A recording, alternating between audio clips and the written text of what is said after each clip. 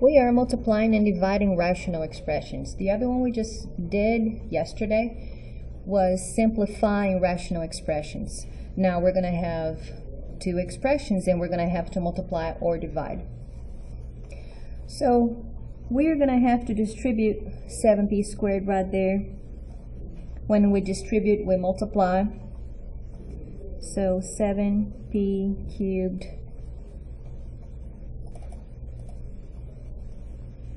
minus 14p squared. There's nothing we can do about the denominator, 4p plus 3. I wish we could simplify anything, but at this point there's nothing we can't do, so that's all we had to do. Now, when we have a division here, when you divide, it's the same thing as you multiply by the reciprocal. Reciprocal means you turn that thing upside down. So if you have 3x squared y, you're going to do it 1 over 3x squared y. You're like, what? So the first one doesn't change anything, but you multiply by the reciprocal, so it's 1 over 3x squared y.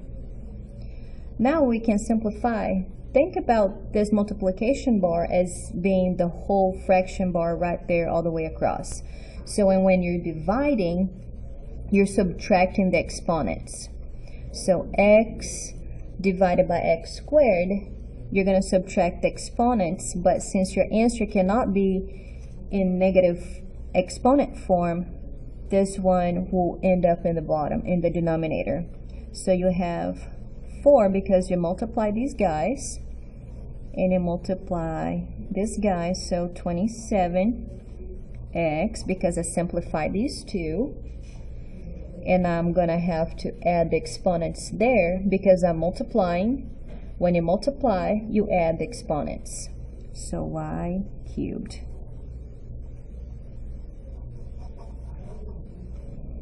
This is, when you divide, is the same thing as you multiply by the reciprocal. Same thing is good for this guy. So I copy the first one.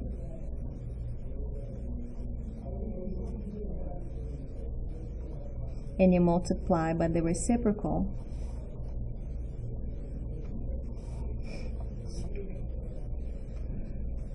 I'm going to factor this out because I know you're tempted just to cancel these two out, but you can't because this one is one term itself, so you can't cancel them out. So GCF right there is 5, and you know you're going to have to divide 25x by the GCF. So 5x plus 5 divided by the GCF, 1 over 3x. So this is my factored form of this term right here, times 1 over 5. Now you can simplify this 5 with this 5, leaving you with 5x plus 1 as your numerator and 3x for your denominator.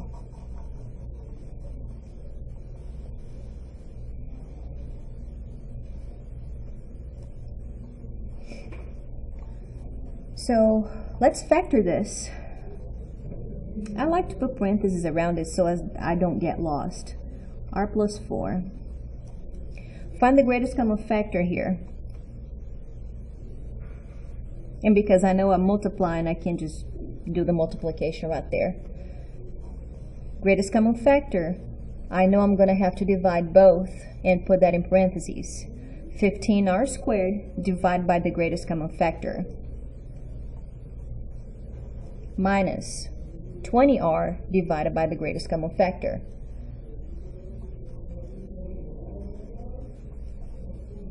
Factor this out, greatest common factor.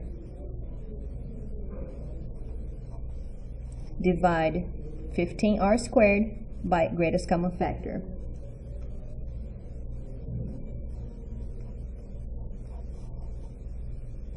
All right, and you know I could have just done 1 right here, so that's why this goes for everybody.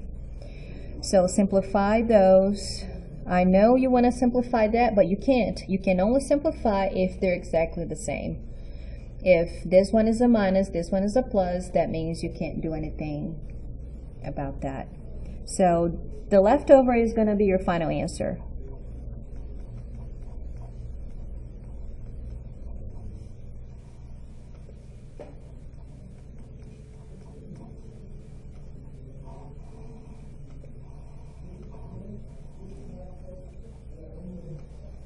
Last one. I think at this point you get the idea. So we're going to factor this out and multiply by the reciprocal. So I'm going to factor this out. I know there's a GCF right here, which is x squared. I'm dividing all these guys by the GCF.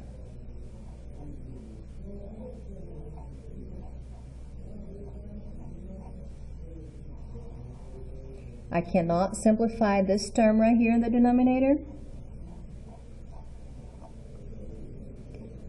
This division sign means I'm going to multiply by the reciprocal. So I'm going to turn that upside down. This term is going to end up on my denominator, and I'm going to factor that at the same time. So GCF between these two is x squared. Divide. I'm dividing x cubed by the GCF and put that right there. 7x squared divide by the GCF and put it right there. Now that it's all multiplication, I can simplify what I can. These two simplify. These two simplify. I don't know if I can simplify these two yet because this one's not factored out all the way. So here I go. Factor this out mentally.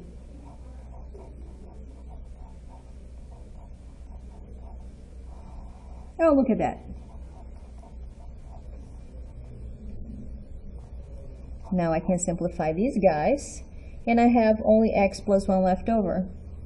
So x plus 1 is my final answer.